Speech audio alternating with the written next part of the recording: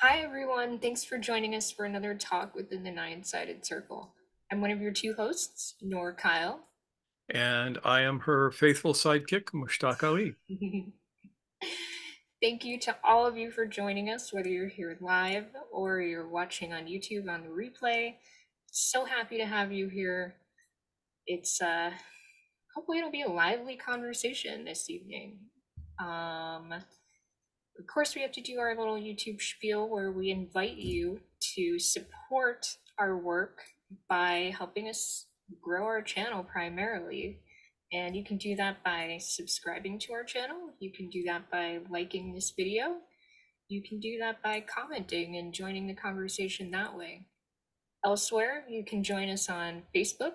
We have an active group, our Nine-Sided Circle forum, and we always want to encourage people to join our email list because in this crazy world, you never know what's going to happen where YouTube or Facebook could just crap out. How do we stay in touch with one another?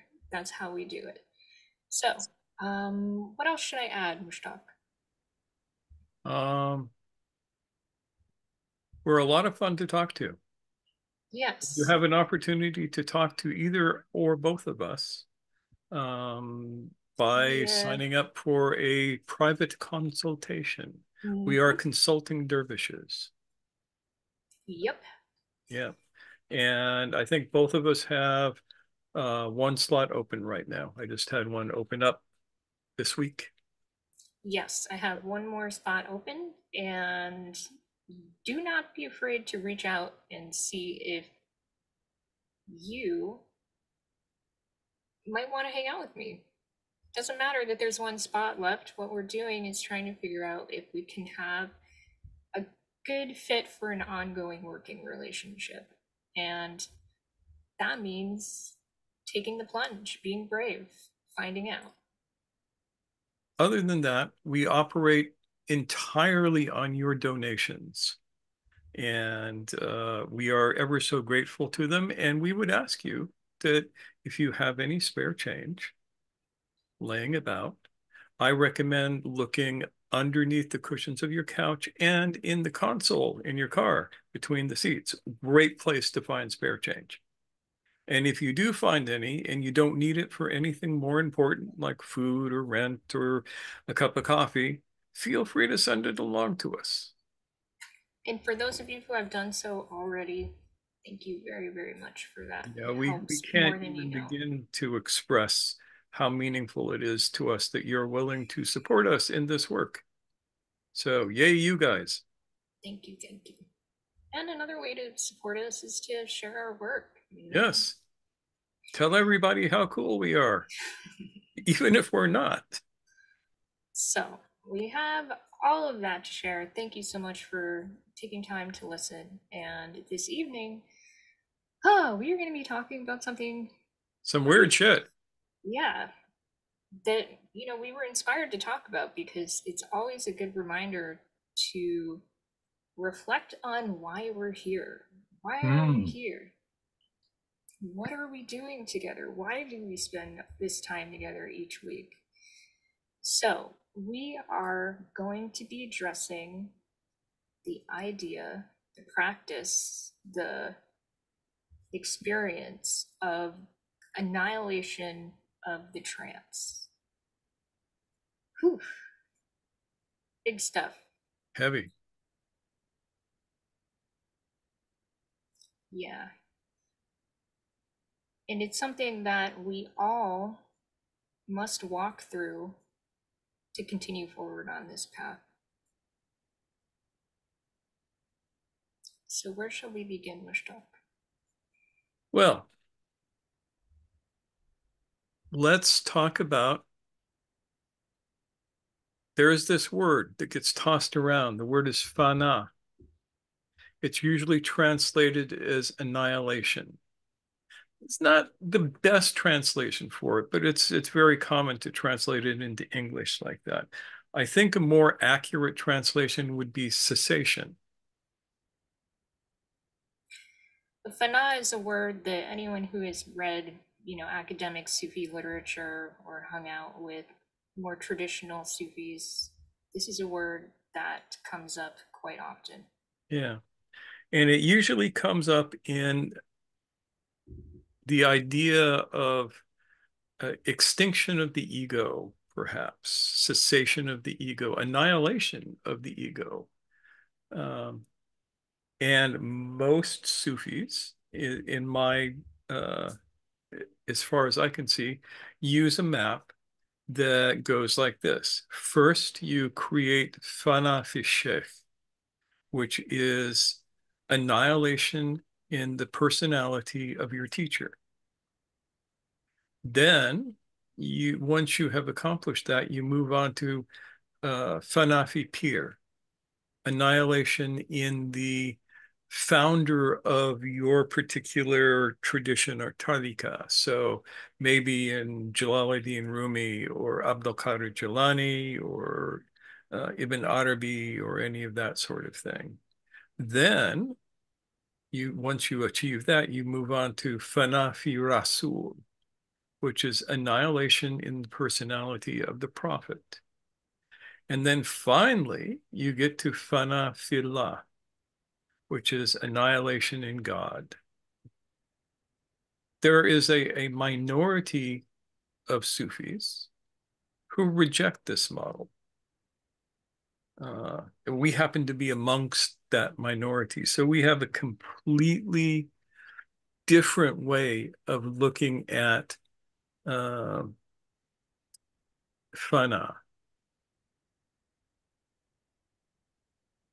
We take it to go from Fana fi akam.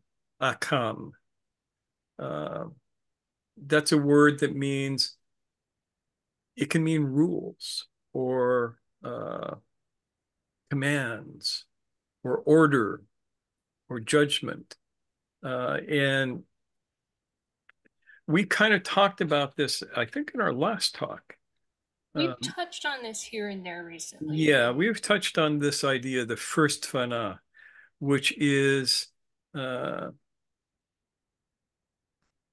this is what happens when your ego confronts the great lie. And the great lie, as we like to call it, cuts humanity off from its destiny. So you can go back and listen to the story of the Tablet of Destinies, and you get a little touch of that. And it relates. So in the old models, they talk about alam. Alam means world. And that's a way of describing not necessarily another plane of existence, though it's often meant as that, but a way of creating your reality tunnel. And this fana is related to the alam al-asjam. Asjam means bodies.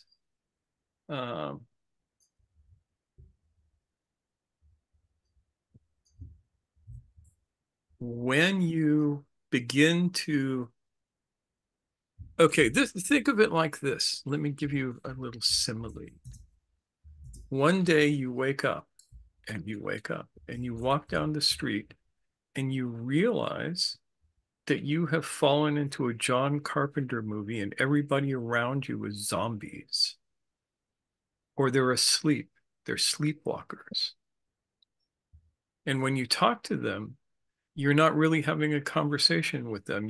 You say something to them that stimulates their dream, and they reply to their dream image, whatever it is that they're putting on you. And that is a shock. And it makes you want to get away from it. You go, oh my God, everyone around me is asleep, and here I am awake, and I don't know what to do with this. Fortunately, you'll go back to sleep fairly quickly in most cases, but you might wake up again, and you'll experience this again to the point where you will become, the matrix will lose its shine. You will not want to be a part of that anymore. And this is where you find your question, whatever it is. It might be, what is the truth? That's a very popular question at this point. Or, who are you? Who am I? Ramana Maharishi used that question to bring himself to full awakening and suggested that others might like to do that too. But that's where you find the burning question that drives you to the point where you can't not find an answer to it. So in a sense, this is the annihilation of the desire to be in the dream. Mm.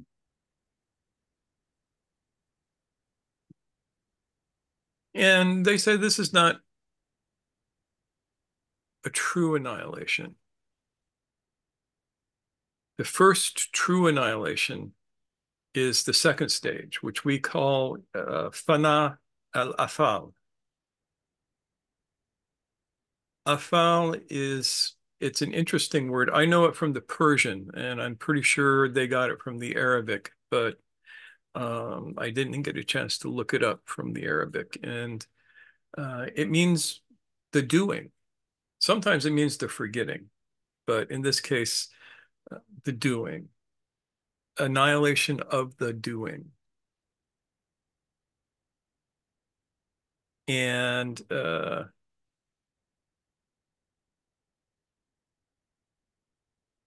this has to do with pulling away from the dream world.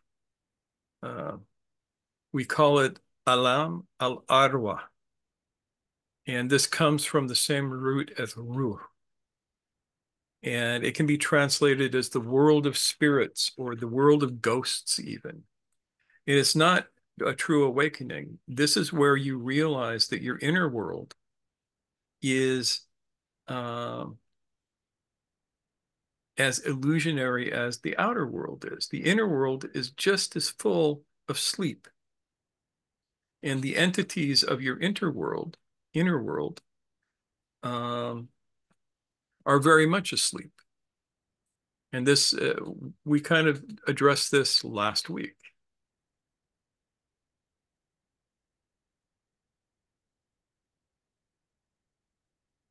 And this is the point where the moment where you wake up in the dream, you're in the dream world and all of a sudden you're awake. It's like having a lucid dream, but in a waking state. And we call that Fana al-Tanwim. Tanwim is a funny word. It can be translated as ecstasy, but it mostly means being in a trance. If you look up hypnosis in an Arabic dictionary, you find that word or a variation of it. I think the full word for hypnosis translates as magnetic trance because it goes back to Mesmer and such things. And no doubt some fool is going to ask me if why I didn't just give Gurdjieff's definition of hypnosis and Mesmer. And this is why.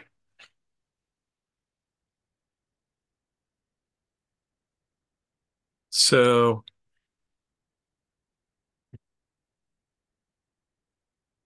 when you experience this, you have a problem because you cannot unexperience it. Think about that for a second. When you wake up to the sleep of your own inner world, to your own ghosts and entities, to the thousand eyes that run through you and are all asleep and all running their little habits, you cannot unsee that.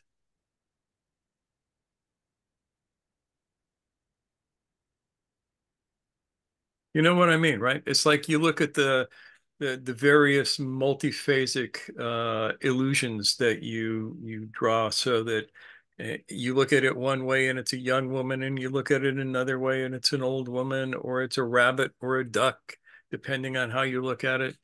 And once you see it, you can't unsee that. You can never not see both of them. And it's not true that you can't never not see both of them, but you have to put yourself into such a deep trance to forget that you've seen it that you'll probably never come back out. And this is a problem. This is what happens, though. This happens on a regular basis. If you go to any hardcore evangelical church of any denomination or any religion, Christian, Jewish, Islamic, Hindu, whatever, fundamentalist, it's full of people who had this revelation and then buried themselves in their own unconsciousness to get away with it, away from it, because they couldn't deal with it. This is one of the dangers of this.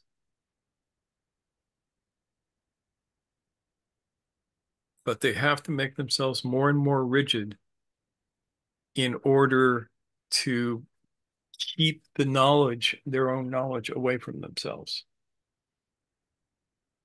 So at that point, it's like if you choose to go that route, or if you fall into that route, it is a self-abandonment, and not in a good way, because you have to ignore, box up, cut away from these things that have been revealed to you about yourself.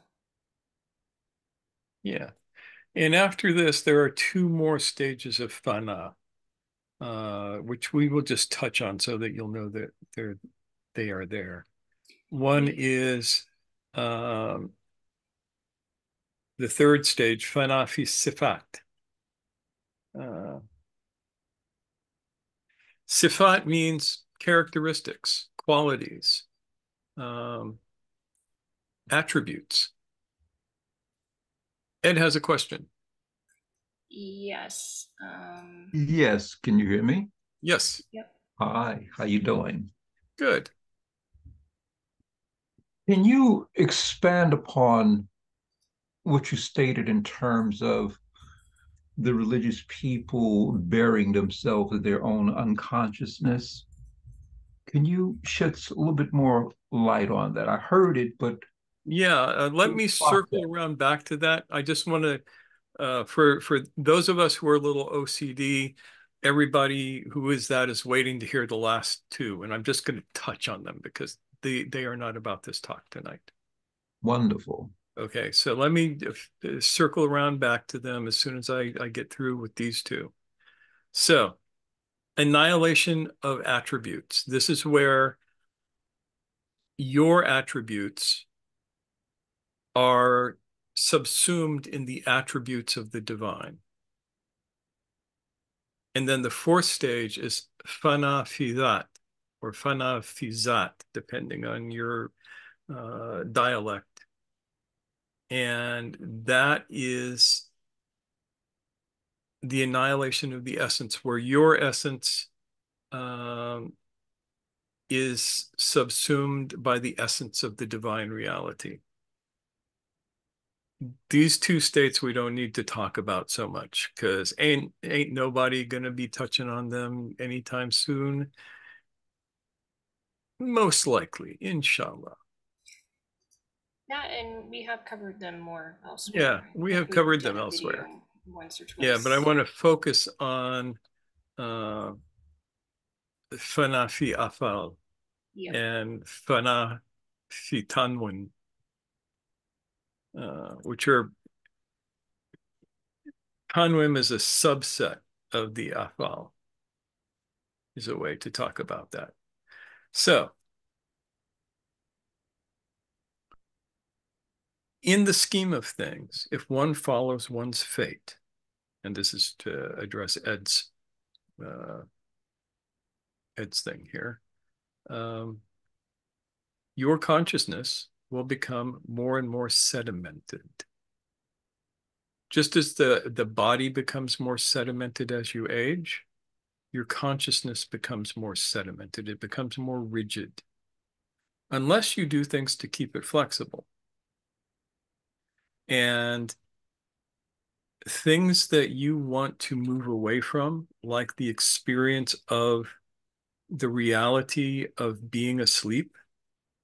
I mean, it's one thing to realize that all them other dudes out there are asleep, but when you realize that you are one of those other dudes, you are the zombie, right?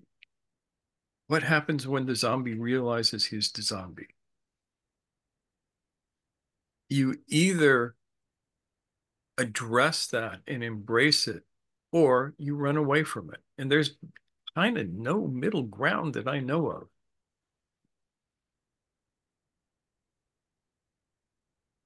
So think about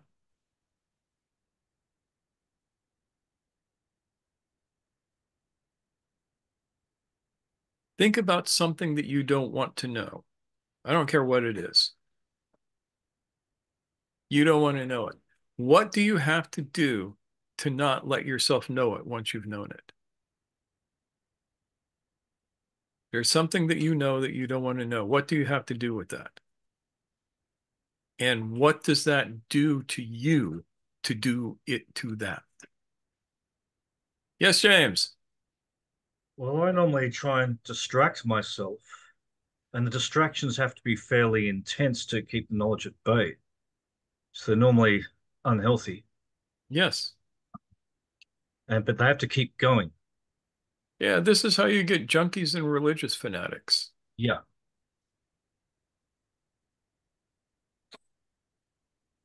So the mechanism by which you keep yourself anesthetized is to become more and more rigid. You age yourself. The process of aging is taking your universe and making it smaller and smaller and smaller and smaller and smaller until that which you had, you no longer have access to. We know this from the physical, right? This is what it means to be old. It means that everything is condensed. You don't walk anymore, you shuffle, right? You don't look out anymore, you look close.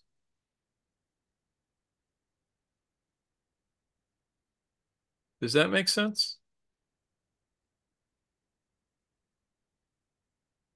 Yeah, and if you want to grow younger, make yourself more flexible.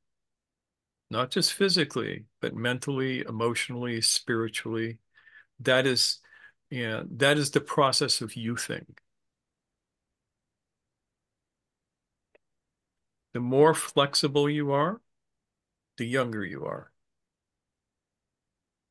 The more balance you have, the younger you are. We know this is true physically. I mean, you can determine somebody's actual physiological age by how long they can stand on one foot with their eyes closed. The stronger you are, the younger you are. Another way to determine somebody's age, can you get up from the floor without using your hands?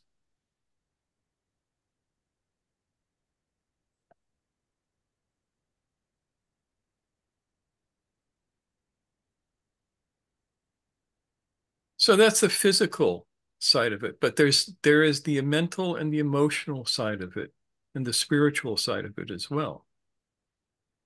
It is so much easier to believe a fundamentalist line. Pick your religion, look at the fundamentalist aspect of it. That's easy to believe because you are not required to think or feel or do.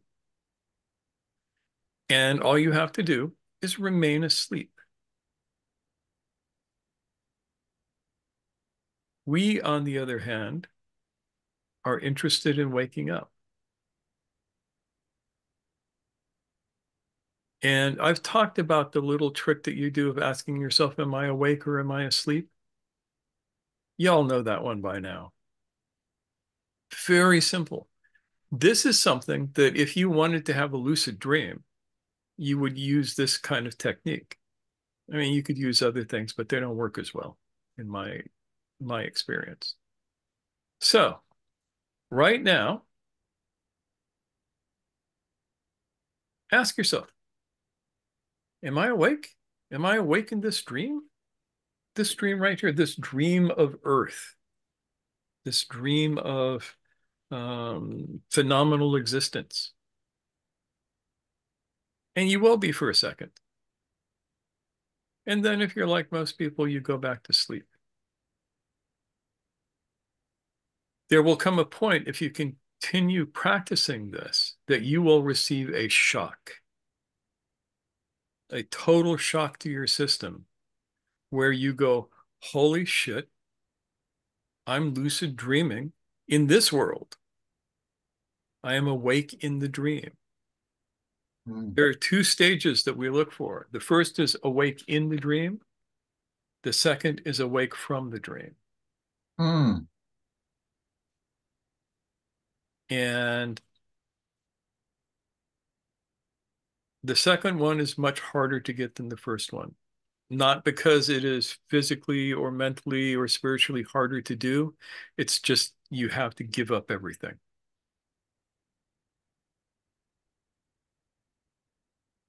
With this, you give up the doing.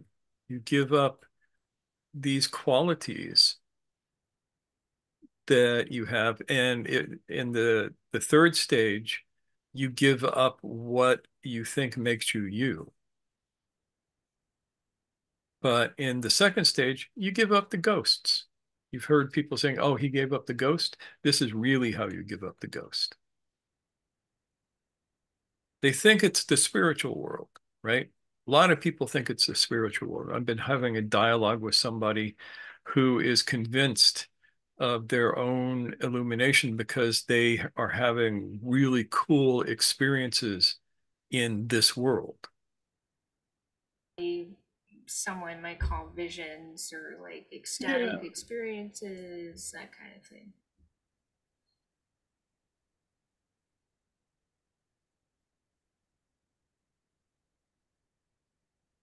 The rush of bliss that just totally overtakes. Yeah.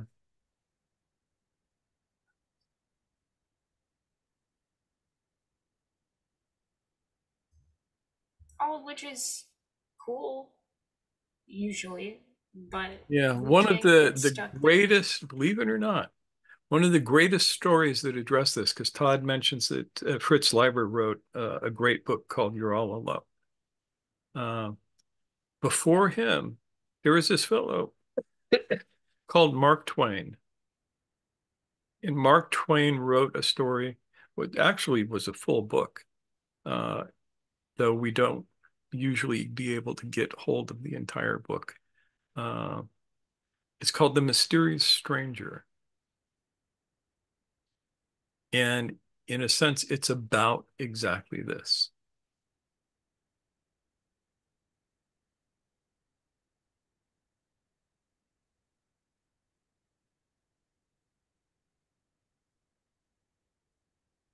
So, James, do you have a thought? Oh, just talking about rushes of bliss. I've throughout my life had a number of special experiences, bliss and visionary and da da da da. None of them made any difference whatsoever to my wakefulness or my general maturity or development as a person. They might have inclined me to look in certain directions, but they seem to have no real lasting impact on me. Whereas the two glimpses I've talked with you and Mushtaq about that seem to have an impact and they have some wisdom in it as well. But I've had like, blissful energy rising up through the body, many weird synchronicities, visionary drip, blah, blah, blah, blah, blah. Never changed anything, never improved me as a person, never made me more wakeful, probably drove me deeper into illusions, to be honest. I'm going to look back on it. Self-deception. Yeah, that's often the case. And it's a funny thing because the person who I'm dialoguing with is probably going to do really well because people love the self-deception. They love cosmic consciousness, right? Waves of bliss, ecstatic experiences, all of that stuff. Yeah. Yeah. When I was inflated by these experiences and really deluding myself about how I felt, people definitely found me more convincing in these Oh, sure, topics. because it's they want that. Hmm. Austin, you have a question or a thought?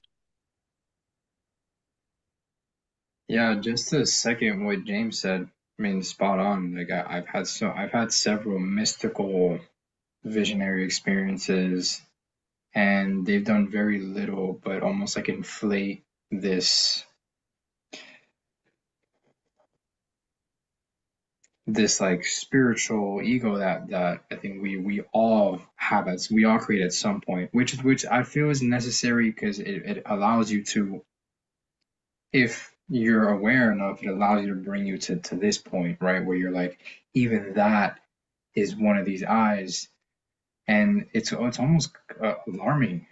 Like it's really been alarming for me. I remember we spoke and you asked me about plant medicine, and that's kind of one of the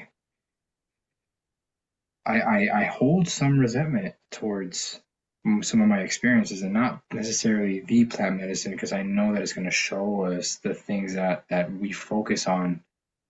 And maybe resentment isn't the right word, but just kind of alarming to think that something like that can take place, or even these experiences have been very illusory. I remember meditating when I was in the jungle, and I was having this like incredibly blissful experience, and this little voice tells me like that's not it. And immediately, like I would say 30 seconds after that, I went into like this full silence. I've never experienced that again, but it was just like this. I retracted my awareness and was able to see how thought was the mechanism of thought. But still, it's like, why do we fall so easily for these experiences? And yes, It is a really good question. I think And the trouble is that these experiences, as powerful as they are, can totally entrap us. yes. Yeah. And what I was going to say is, my opinion is that every experience has something potentially to teach us in the right light, right? Yeah. So it's not that these experiences are always and forever useless, but how do we hold them lightly? And how do we engage with them in a way that doesn't allow them to become the whole story, the end of the journey? I think that's what's most important. To not get, I always say this, to not get stuck there. Yeah. And getting stuck there is one of the easiest traps to fall into. And it happens so commonly. I feel Yeah. like there is a lack of education around the fact that these experiences, cool, awe striking as they can be, world changing as they can be, we need to be educated to the fact that that's not the end all be all. That's not the end of the book. You have to right, keep reading. right. I also think the education of that would, it would like I heard this quote when I was younger. It's like not everybody's ready for truth, and so even the education of that would imply like, you can't really fall into that, and then one ear out the other. Yeah. Yeah. And it's true. Even if you're searching for the truth, you don't necessarily deal with it well when you find it. And I will give you an example from my own life. I had my first initial awakening when I was 13, and I had no business having this awakening. None at all. And there was nobody around me to give me the kind of guidance that I needed. So I spent the next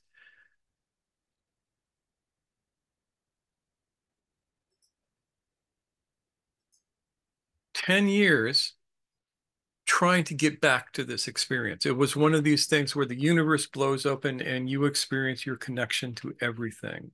You are looking out through every eye, you're hearing through every ear, you're sensing through every skin, and you experience the oneness of everything. And for 10 years, I thought, I want to get back there. I want to get back there. I want to get back there. Consequently, I could not get on with my life in the way I should have. Finally, this old Sufi says, dude, you can't get back there. There is there. Past is gone. It doesn't exist anymore. You would have to go back in the past to get to that. Be here now. You know, like that silly hippie used to say. He actually said silly hippie. And he was right. And it wasn't until there was somebody mature enough to let me know that I was chasing a ghost. And this gets back to this third stage or the second stage. This was the ghost that I was chasing. It was a spirit that is not real, something that was literally dead that I was trying to keep alive. And it was revelatory for me to go, oh, damn. Okay, moving on. Yeah. Yeah. Yeah. That makes perfect sense. Yeah. We got a bunch of hands up, so let's get do. through those. Ed has been waiting very patiently. Ed, what would you like to share? Yes, I have been waiting very patiently. And we're proud of you. Well, thank you, Miss. Thank you, thank you, thank you. Two things. I want to respond to what you just said, Mustafa, but I also want to ask the question, once one is in this awakened state, what can one do? Chop wood, carry water. Beyond that, Is there anything beyond that? that's the question. As far as I can tell, if you remain in the dream, even if you are awake in the dream, you were at the chopping wood, carrying water, driving the car, taking out the garbage stage. You live your life, but you live your life from an awake state. The only other thing you can do is wake up from the dream, in which case the game is over. Meaning? Meaning literally that. You wake up from the dream, you're probably not going to survive all that long because there's nothing holding you here. Oh, Which is okay, you know, it's like the drifting off into nirvana. Nirvana, of course, means extinction. So living a life awake in the dream is like the bodhisattva vow. Living a life that awakes from the dream is like the Buddha going to nirvana. That's my take of it, on it now. But I have no interest personally in waking up from the dream at this point. You know, I think of that as your last moments of life is where you do that. The point where you're like, okay, Yeah. I am all set. Time to go. And you done what I see needed that, to do. you know, I remember this Balinese artist who at 103 decided that he was done. He was complete. And so he finished his last piece of art, which was exquisite. And he called his family together and he said, I have loved hanging out with all of you. Then he closed his eyes and he died. He just let go. Can't do it better than that. So here's the thing. With all of that said, you can see why some people do not value waking up in the dream, think it's boring. They're like, what about the magical powers that I wanted? I thought that was the goal. Yeah. The Kundalini wants to rise up. It wants to spring out from your head. And then you get all of these siddhas. You get all of these karamat. All of these blessings, all of these charismatic powers. Yeah. And no, you don't. If you want to have all of the blessings and charismatic powers, you got to stay asleep in the dream.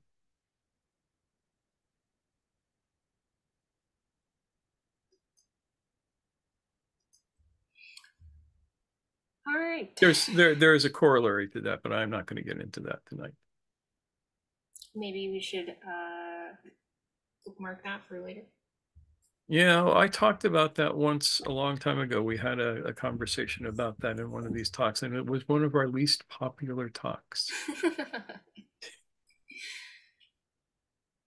Okay, Right. Alka, I think, is next. Yes. Thank you, Ed. Thank you, Mr. I just wanted to go back to that question where everybody was talking about their experiences. And not sure I should say the name of the person. We all know. Not unless they're here. Say it again. Yeah, we should not say it. Unless they're here, because they Yeah, can't themselves. all right. So I was having a talk with him. He's also a teacher, and asked him the same question: why do we experience these blissful experiences? And I really loved his answer. He said, so that when you're awake, it's easier to believe in that awake state because you've had these glimpses of something that was not your five senses. And I thought that was a beautiful answer. It really helped. Yeah, it's as good an answer as any. Yeah, true. There's nothing to argue about with it. Yeah. It's like, sure, yeah, makes sense.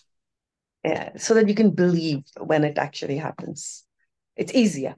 So anyway, I wanted to share that. Yeah. Okay, and I think Adrienne is next. I just want to touch on that in response to Alka. Okay, go for it.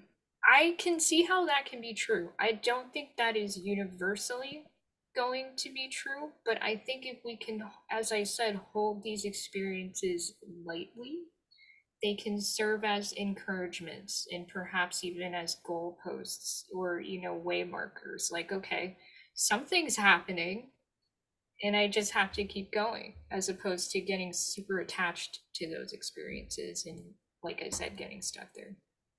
I agree. No, and that's exactly how it helped me. Yeah. Well, good. I'm glad. I've had a similar feeling about it, knowing that, I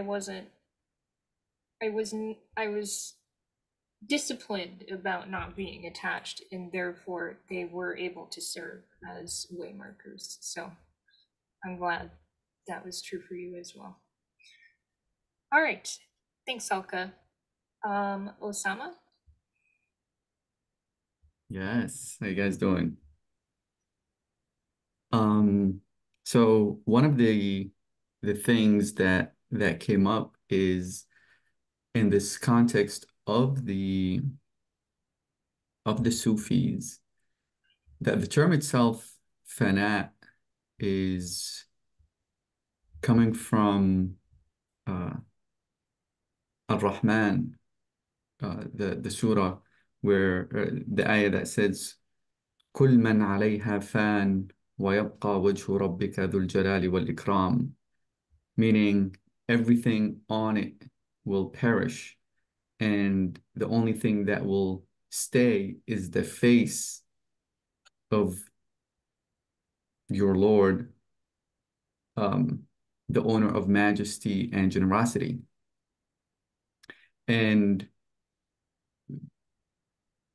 so talking about the difference in experiencing a state, kind of what we've been talking about, and actually having it establish itself as Fana or as a station where a conversation is no longer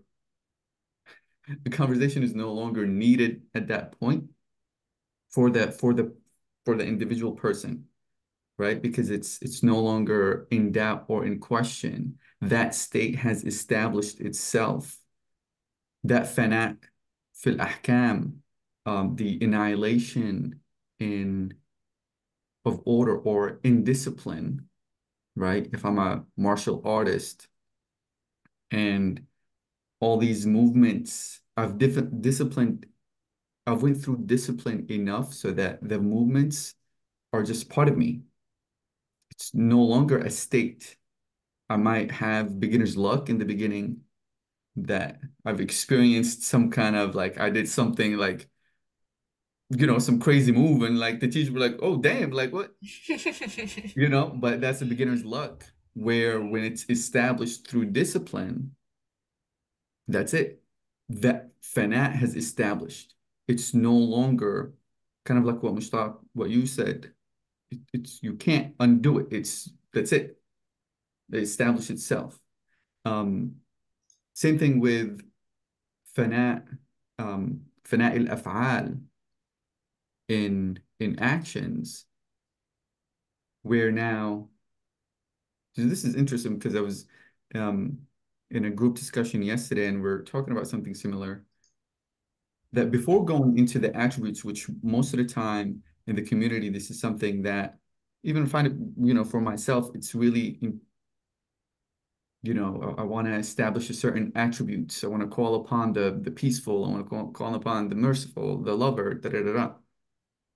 But in reality, having established al-Fa'al, this divine name, the actor, the agent, the cause, having that being established so that now when I'm walking around in the world, when I'm engaging in relationships and everything that is happening to me and for me in this world is seen through this lens of al-Fa'al, the actor, the agent.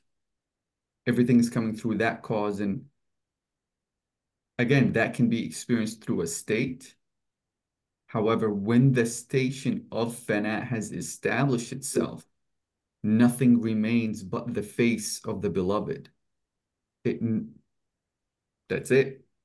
No more, right? So I think just making the distinctions between experiencing the state and establishing the station, that's where the work of Yes. that's really taking place. Excellent. Thanks, Osama. Thank you. Okay, we have Adrienne, I think, has been waiting patiently. And hi, Cherie. Hi, sorry about this. Don't be sorry. I'm Okay. delighted that you made it. I figured you would still be there paddling across your living room. I'm still working on it. Yeah. We'll talk more Yep. in a little while. But Adrienne, you had thoughts.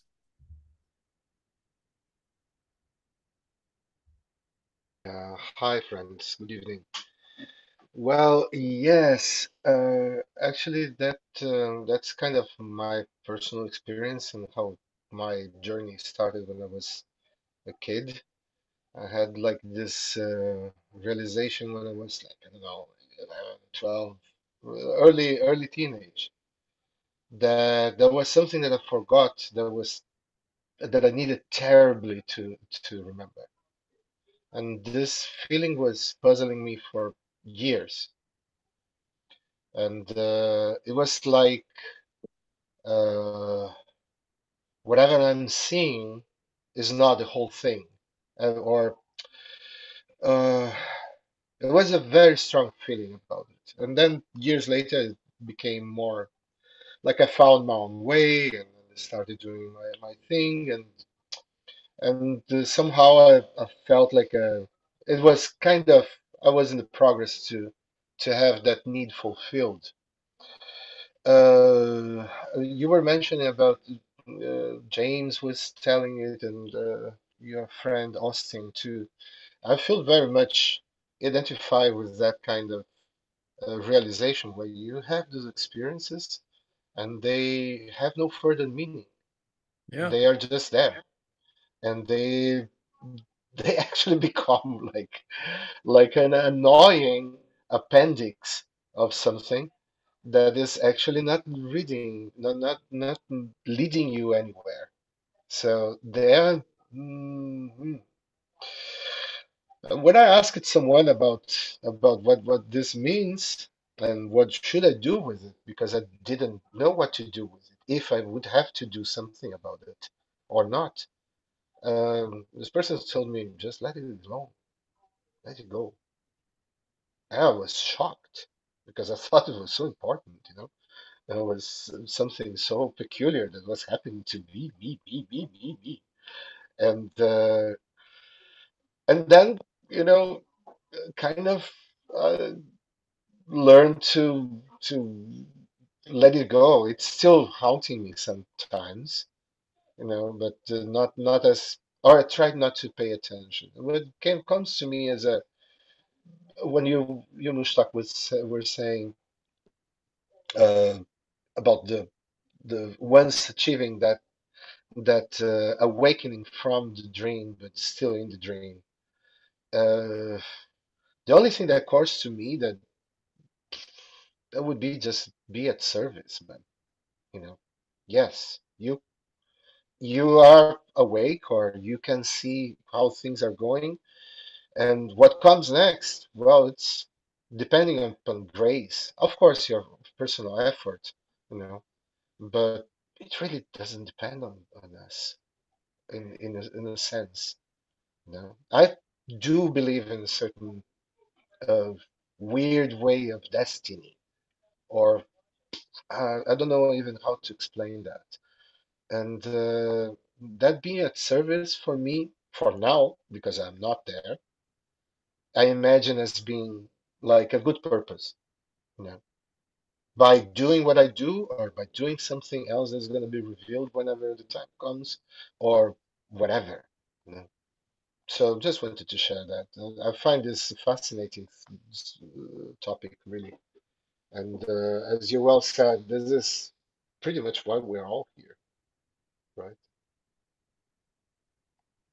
For sharing, Adrian.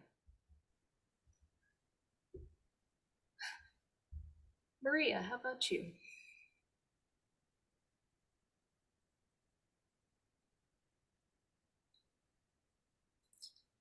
Right here. There Sorry you about are. that. I'm here. Yeah, I can relate to a lot of the personal stories of experiences had.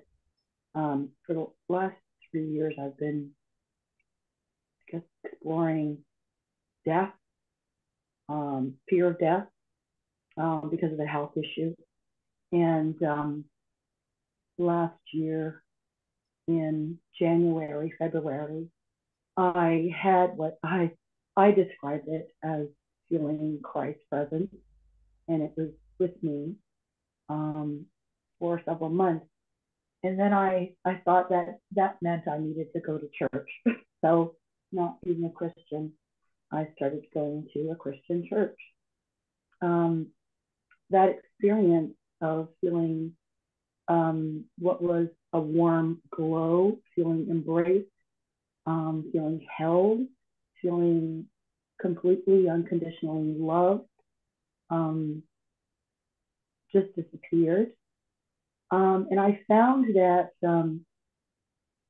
I would say of my own experience of going to a Christian church that there is so much fear there of losing that connection, and so much guilt of sort of a performance anxiety that if you're not feeling it, then you're a bad Christian, you're a bad person. And it's really, even the most devout, most seemingly ecstatic person lives in a tremendous terror of losing this connection to the beloved, of the beloved abandoning her. And abandonment being a wound of my own, when I lost this seeming relationship, I started to feel, what am I doing wrong? But what I, and like other people, it's only taken me basically about a year to let it go. And what started to happen then was this fear, this existential fear of aloneness crept up.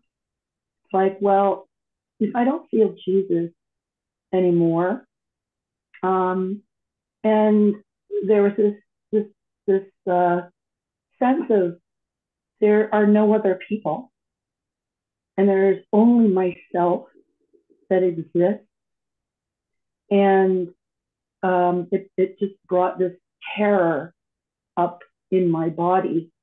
And I just wanted to jump out of my skin because of this terror. And it felt like dying. It felt like death. It felt like being sucked into a void. That's just how I described this. Dipping my toes into this, trying to embrace this existential fear of aloneness. And that happened about that dipping my toes happened about a month and a half ago. And I haven't really revisited it, but it's always there. It's always there in the back of my mind. And what I'm seeing now is, that experience that I had of Christ, that feeling unconditionally loved. I mean, that just felt true, the truth, the nature of reality. That's just how it felt. And it felt like it did need to die away. It did need to go away. Because otherwise I'd be trapped in a religion where I'm seeking connection with something outside of myself, that I will always fear losing and always fear being absolutely alone without this unconditional love. And so I see like a perfect rightness of it falling away, and the rightness of the terror and the rightness of that fear. And at this point, I'm just seeing the folly of going to the church. And I mean, any sort of belief system or book, period. And what seems to be, what I wonder now is, because it doesn't feel like there's a seeking happening anymore. Like I don't know where I am. I don't feel like I've landed anywhere. I don't know where I am, what's happening. But it does completely feel like it's out of my hands. And the only thing for me to do is, when I see myself being triggered or having a reaction to something, to just attend to those things. But I wonder about that existential fear of aloneness, that right now it feels like that's actually perfect. It actually feels like I'm warming up to the idea. It feels like, well, maybe that's the actual truth. So we are alone. And I don't know what to do with it, but I'm just sitting with it. That's it.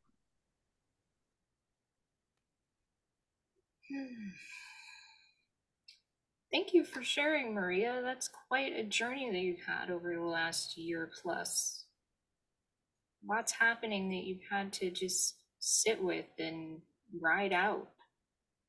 And I think it's really fascinating how you've watched those shifts happening within you. And it can be a process in letting go of these sticky things that, sometimes meet us in a moment of need or happen out of the blue. and provide us a bit of sustenance that is appropriate in its time. And then at some point, we find ourselves letting go. That moment has fulfilled its purpose. And I think that moments of fear and terror can serve the same purpose that moments of joy and bliss can provide. It provides us, as I said earlier, a lesson, a teaching perhaps, a taste of the vastness of what it means to be, what it means to experience this world. And I don't think it's either or. I don't think that the true foundational reality is one of only closeness or only aloneness. It's all of it. And how can we learn to hold both lightly? It does feel that the aloneness is more feeling like an intimacy, and not like a solipsism. That I am the center of the universe and everything revolves around me and nothing else actually exists. But and maybe it's more about the all oneness of our being. I don't know, but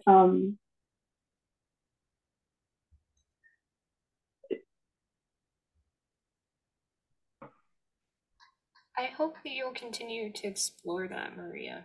And I'm sure as we all go along, it's going to offer you some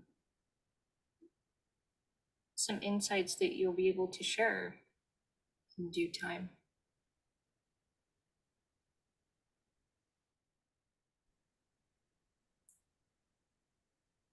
But I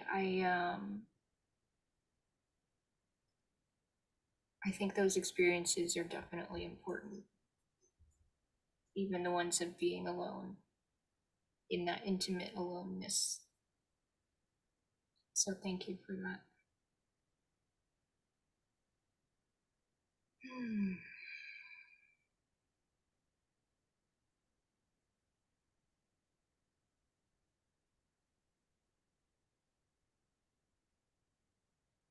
I noticed we had a few people pop in. I'm glad that you're here. I just want to acknowledge you without putting you on the spot. Yeah, we'll put you on the spot later.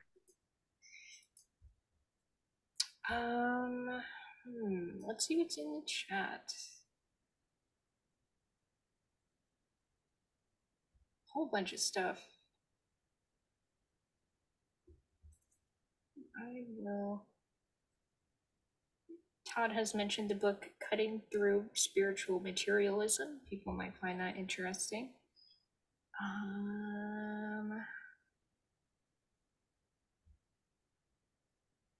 Yes. Adrian mentioned a term in Spanish. I'm not sure how to pronounce that.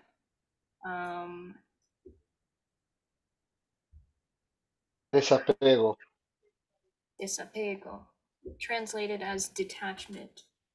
Learn to let it go. Talking about the experiences that folks have been mentioning that for them did not seem to take them anywhere.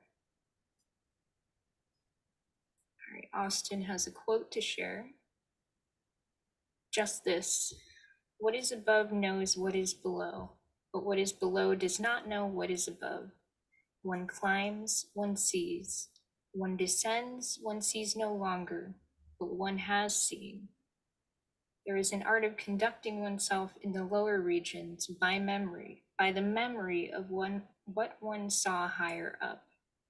When one can no longer see, one can at least still know. From Renee Domal. who was a student of Gurdjieff.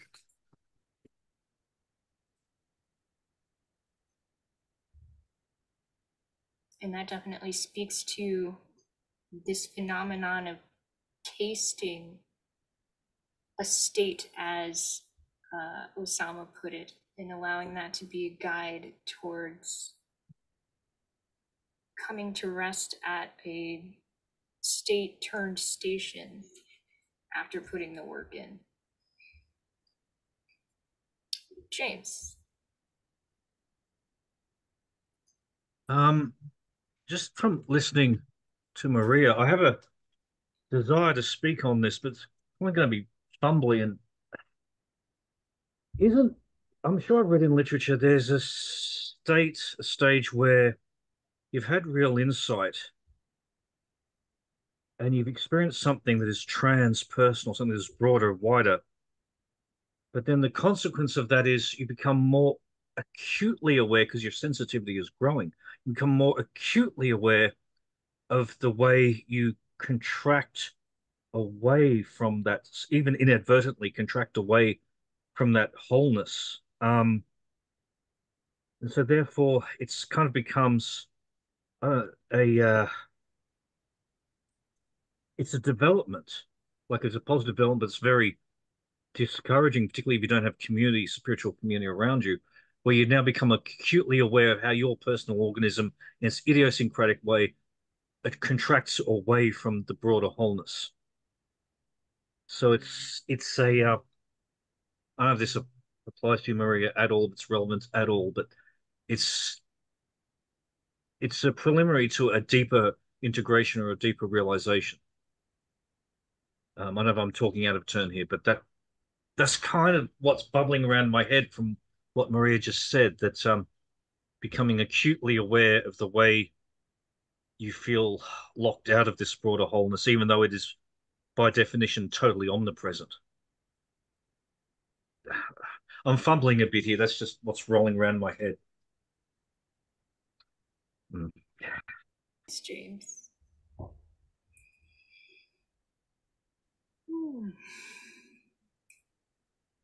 So, Mushtaq, do Yes. you have anything you want to add? I know it's been a while since we've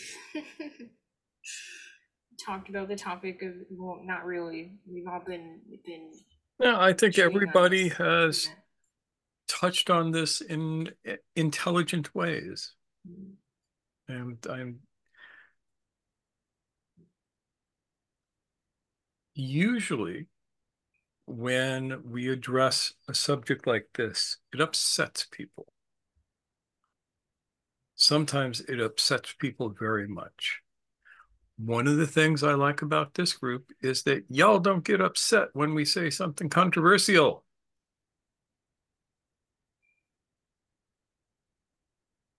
Whether you're buying it or not, at least you're not doing a tar and feathers thing. And if you're chafing a little bit at anything that we've said, that is totally okay. Yeah, because we're smart enough to know that we're not completely and absolutely right. There is room for improvement in the model.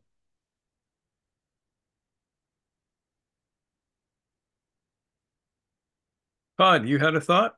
I saw your hand coming up. Yeah, that is that, yes, I often feel uncomfortable and chafe a little at this and think that that is a good thing because for the most part, it turns out that it's something that should be addressed, and various parts of myself are uncomfortable with being kicked out of their normal rut. We all hate, we all hate waking up in the morning. Yeah. I think that's a good way to put it. There's a wonderful old English word that everybody should use called utkieri, which is the anxiety you feel when you wake up before you're ready to and know that you won't be able to go back to sleep. I know that feeling. What is that word? Utkier. And I'm joking, but there's a serious point there, and that is yes. that it's not a bad thing to feel uncomfortable with a lot of this, as long as it's not as long as it's not hitting so hard that it's going to be shattering, cause you to regress. That's an excellent point, Todd. Thank you.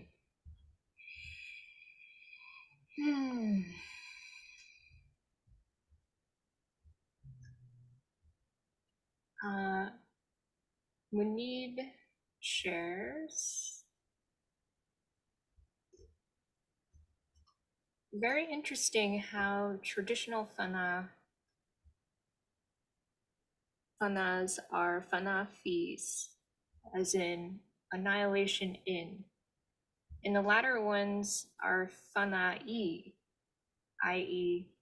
annihilation of. It's as if one is it's as if one is an outside path, like a mirror, and the other is the straight inside one. Yeah, that's interesting, isn't it? Yeah.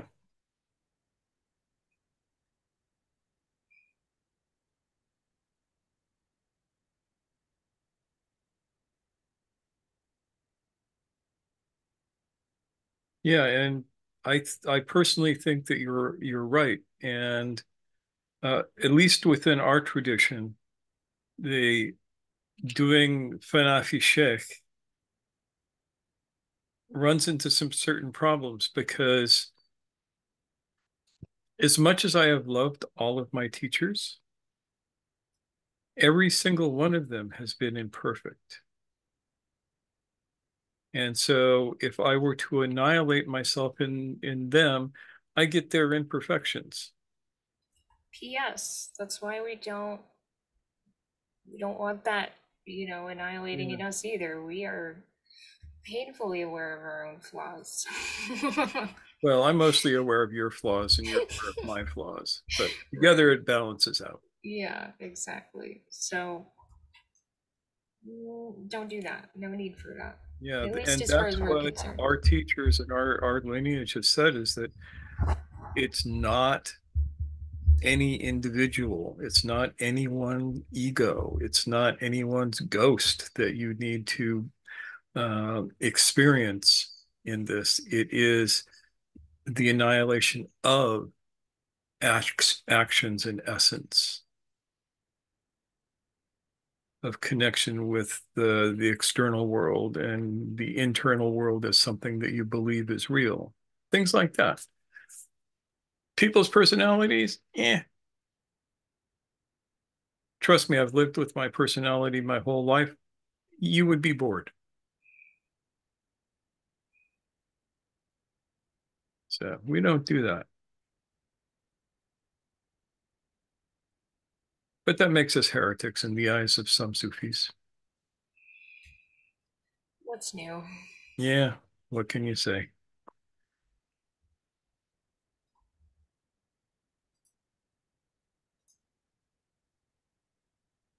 Any other thoughts? Last thoughts. Yeah, I mean, anyone who we haven't heard from might have something they might want to share. Yeah. While they're thinking, let me reiterate the practice that I dropped just for a moment, which is acting as if the world were a dream and working to wake up from it. So when you get up in the morning, set an intention. Remember, you have intention, attention, and presence. Set an intention that I want to wake up in this dream. I want to wake up today. And then anytime you think of it, check and see if you're awake. Am I asleep or am I awake? Is this the dream? Am I awake? and continue doing that until you get the result you're looking for. That's all there is to it. Act as if the world is a lucid dream and see if you can wake up in it.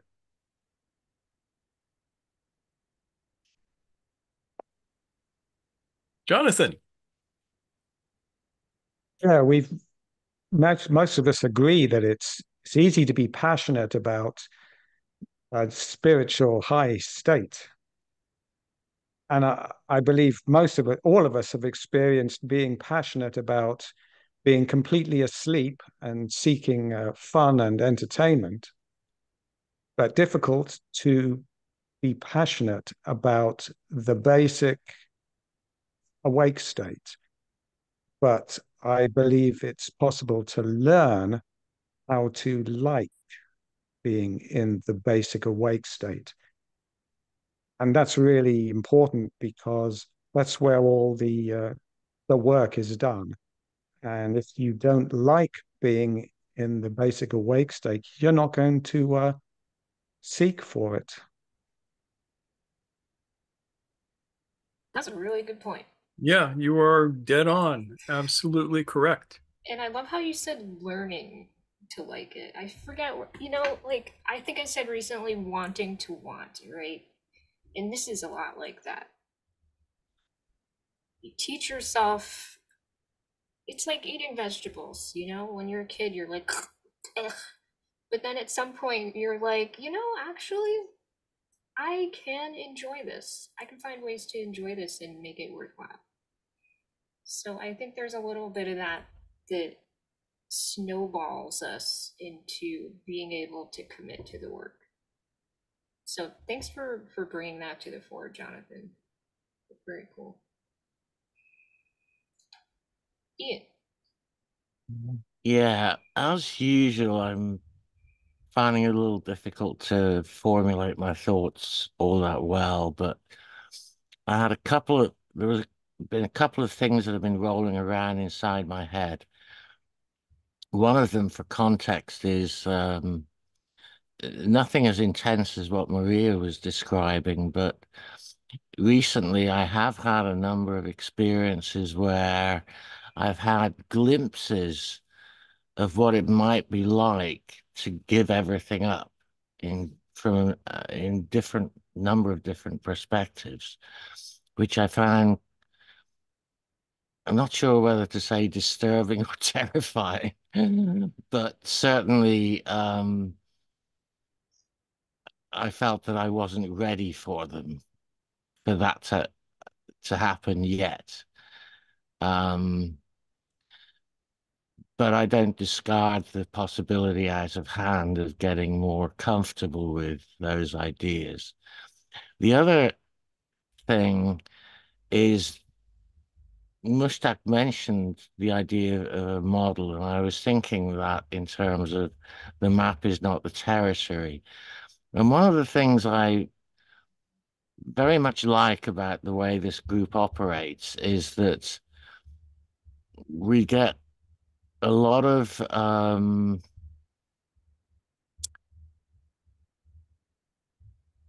direct personal experiences which may or may not fit exactly with the model or the map.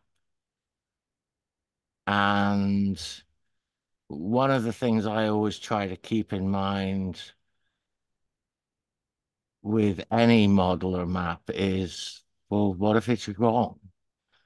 Or what if it's incomplete? That may be partly because my initial degree was in physics, and so we've gone through, Newton was right to a certain point, then Einstein came along, and I won't go through all of the history of that, but scientists are always refining the way that they think about the world, and sometimes with revolutionary consequences, like the whole development of quantum mechanics, which was just completely different to anything that came before it.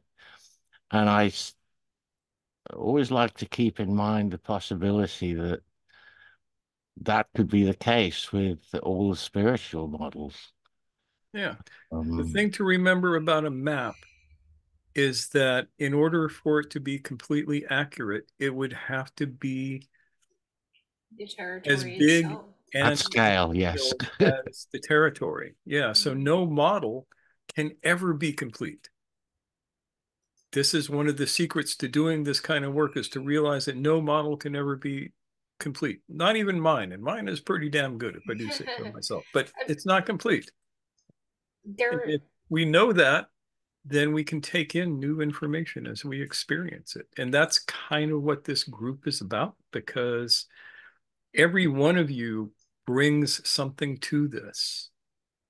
And it's something valuable, and it's able to expand and refine the model. We're taking notes. We're stealing all your shit, dudes. Yep. Yeah. So Osama has a quote which I think kind of speaks to this.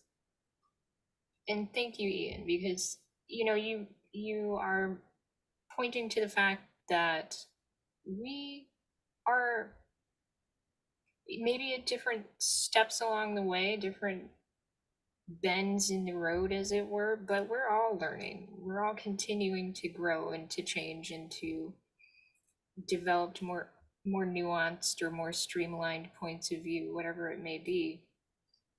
So the best we can do is to share our knowledge and to draw not only from our own experiences, but from our teachers' experiences and their teachers' experiences, while always trying to challenge what's been passed down against what's in front of us. All right, so Osama has said, and this is a quote from Ibn Arabi from his book, Journey to the Lord of Power. Revelation corresponds to the extent and form of knowledge. The knowledge of him, capital H him, from him that you acquire at the time of your the knowledge of him from him that you acquire at the time of your struggle in training, you will realize in contemplation later. But what you contemplate of him will be the form of the knowledge which you established previously. You advance nothing except your transference from knowledge, that's like book learning, to vision. That's kind of experiential learning. And the form is one.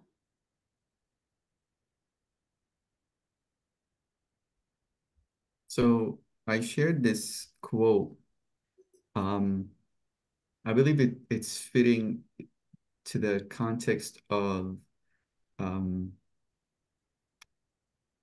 having these one-off states that sometimes present themselves as revelations. And sometimes in order to explain or to translate or to understand these states, the only way we get to understand it is from our previous knowledge that we have it. So we're trying to make sense of it, but the challenge is that we're only making sense of it from what we already know. So that's why I resonated with the quote, because when he said you advance nothing except your transference from knowledge to vision, when that happens, this now I have knowledge, kind of what you said, some kind of read book knowledge or whatnot, or even conditioned knowledge, right? Something that a teacher told me or whatever, outside knowledge, pretty much. and I have this Cultural. experience. Exactly. The only thing that's happening is that now I have some kind of reference point to what that knowledge is. And I also like how he pointed that the form of this experience is one, meaning nothing changes. The change is this internal subtle change. So that's why I thought of this quote as you guys were sharing. Thank you, Osama. I think that's useful, and it's a really good thing to sit with and contemplate about how that can often be the nature of the experiences that we have. The change is subtle. It's important, but it's subtle.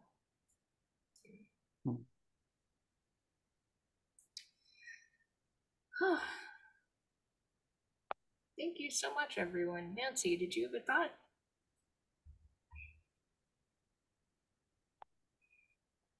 You might want to unmute yourself.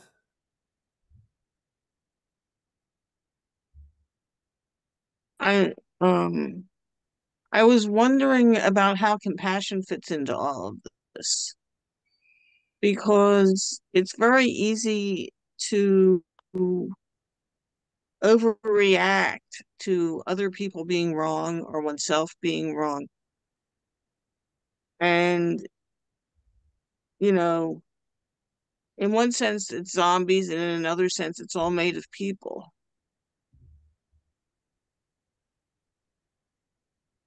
And I don't know, I'm looking at how to have a good attitude about this rather than just gloating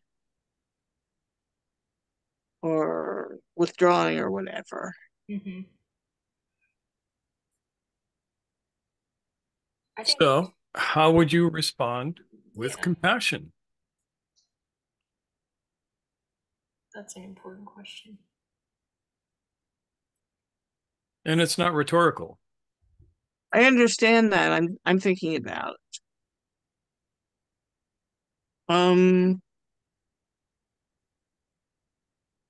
I don't know. My habitual reaction is to handle people with tongue so as not to upset them, which might have its limits.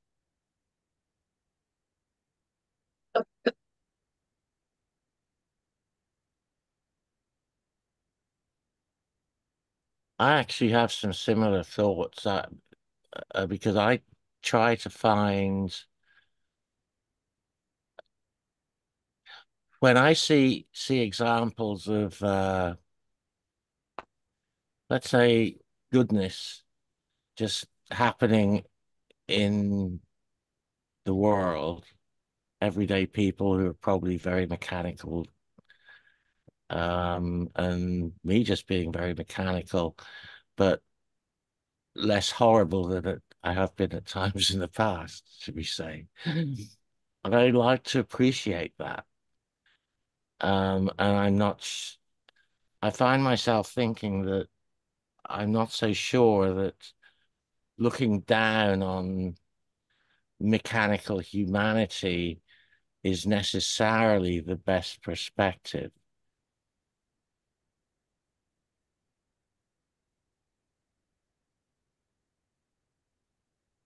It's one thing to factor in other people's mechanicalness so you don't get bitten by it. It's nothing to condemn them for it. And I've tried to extend to other people the same mercy I expect to be extended to myself. Also, don't factor in other people's unconsciousness unless you also factor in your own. Yes. Yeah. Prior to turning up here, I was part of an online group that really had a big us, them. We are awake, they are asleep, they are robots, we are conscious kind of thing going. And it was bound up with a lot of anger and frustration and defensive egocentricity. Mercy is sometimes a lot more productive. Without being naive, you don't have to be naive or have, rose-colored glasses on. And as Ian was saying, there are the moments when people do creative, compassionate, kind, genuine things, even if they are surrounded by robotic habits. It's still there. I'm waffling a bit. I'm waffling again. But I think that was great. I mean, here's the thing. We have to be compassionate with ourselves as well, given the fact that we also have like our nice, loving, compassionate, awake moments surrounded by a bunch of seemingly random, seemingly toxic, hurtful to ourselves and to others, other behaviors that we have, right?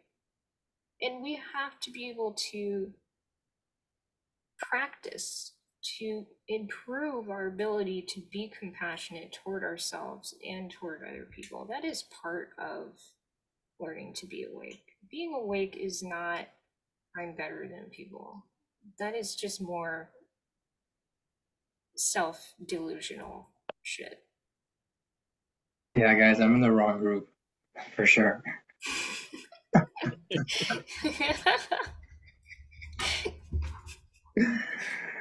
Those are really good points that you guys brought up. I think that's something that happens so often, right? Like looking down on people, and I've found myself saying, "No, I was so mechanical," and then I'm just like, it's almost like every time that I have that sense, it's like directed right back at me, and I'm just like, you forgot to look at yourself.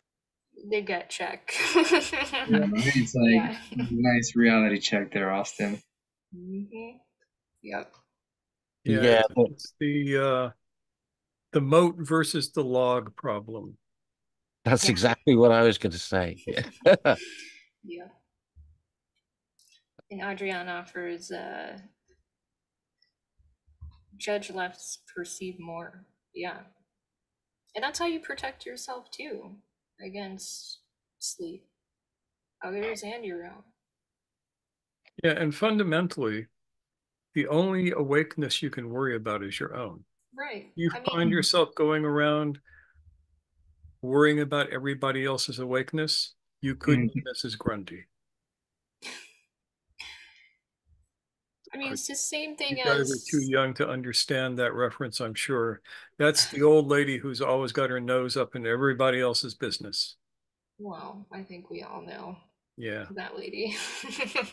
That person. What was I gonna say?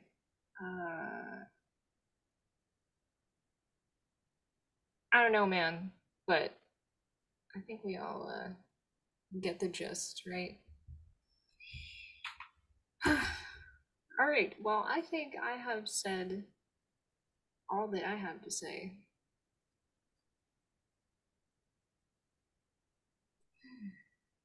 So time for your dinner. It is actually. Yes. Happy end of Ramadan, by the way. Happy Eid.